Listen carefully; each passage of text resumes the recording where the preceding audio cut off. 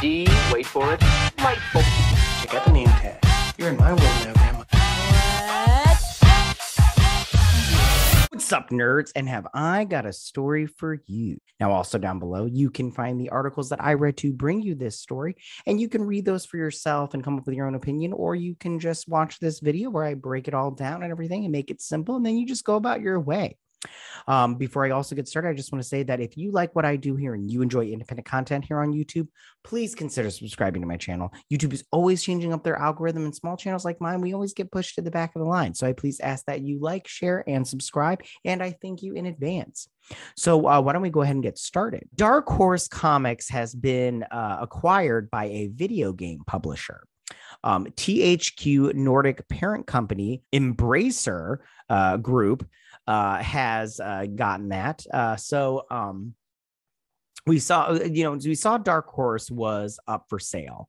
And why I say me and maybe you. And I thought it would go to a movie studio, like they would buy it. And because they want the comic book characters, like Disney has Marvel, and they have all their characters, minus Spider-Man and everything, because that's Sony. And then, like Warner Brothers has the DC characters. So I thought another studio would snatch up these characters and these IPs that they have and everything, because, and they do have some really great IPs. They have stuff like they have Hellboy, they've adapted Zelda, Final Fantasy, BioShock, Killjoys, Popeye, Sin City, The Mask. And then they also adapted, I don't know if they own the rights to these, but they also adapted Avatar: The Last Airbender. Those comics were really good. And they also did a little bit of Star Wars. Not a little bit, they did Star Wars. So I think that this is, I think that this is interesting. Now, I love comics, and that's why this interests me, is because I love comic books so much. They're so great. It's hard for the comic publishers, because they're constantly losing interest with people. Like, people aren't interested in comic books, and I think that the comic book market is not doing well. I mean, if you look at it, it's like it's failing, and it's like numbers. If you ever look at the numbers and everything, it's like numbers that would get you canceled back in the day. They're like, no, you've got a hit on your hands. And I think that that's a problem. And I think that a lot of people, when it comes to comic books, they like the idea of comic books, but they don't like to actually read comic books. So it says the acquisition is being made in order to boost Embracer Group's transmedia capabilities. And the games company also has plans for the creation of new video games utilizing the 300 plus intellectual properties owned or controlled by Dark Horse. And I just listed a handful of those. They have a whole bunch more. I don't know if they can do Star Wars or like Avatar: The Last Airbender, but it'll be interesting to say. And this is what the CEO had to say. I can't express the excitement I feel as Dark Horse moves into this new chapter in our history, says Dark Horse CEO and founder Mike Richardson.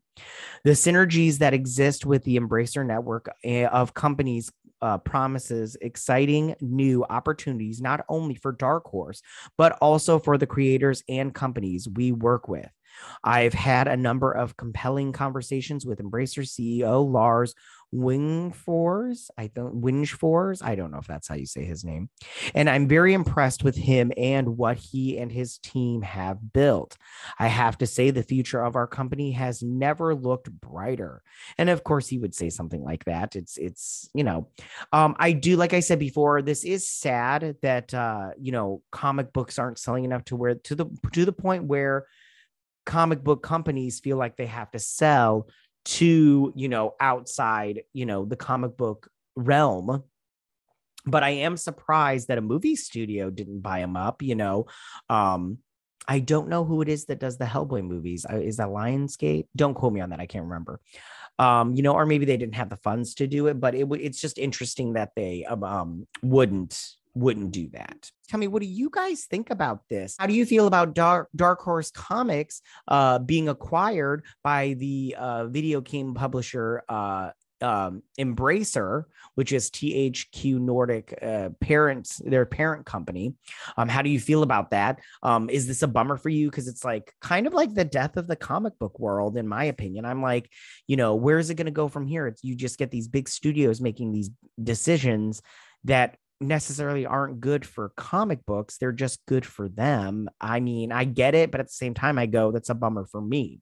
All right, guys, go ahead and tell me what you think. Go ahead and leave all your comments in that section down below. If you like this video, go and hit that like button. I won't mind. If you're new to my channel, please hit that subscribe button. I'd greatly appreciate it. I will see you guys next week. You guys have a good week. Bye.